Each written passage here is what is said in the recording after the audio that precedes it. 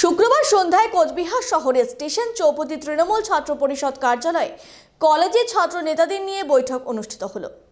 এদিনের বৈঠকে উপস্থিত ছিলেন যুবনেতা অভিজিৎ দেব ভৌমিক এবং তৃণমূল ছাত্র পরিষদের কার্যকারী সভাপতি সায়নদীপ গোস্বামী। এদিনের বৈঠকের মূলত বিষয় ছিল আগামী রবিবার তৃণমূল ছাত্র পরিষদের যে সম্মেলন অনুষ্ঠিত হবে সেই বিষয়ে আলোচনা হয়।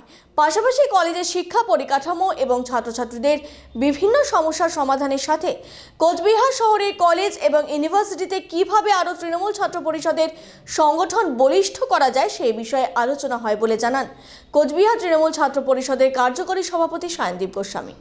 সুরঞ্জিত ধরের রিপোর্ট, কোচবিহার।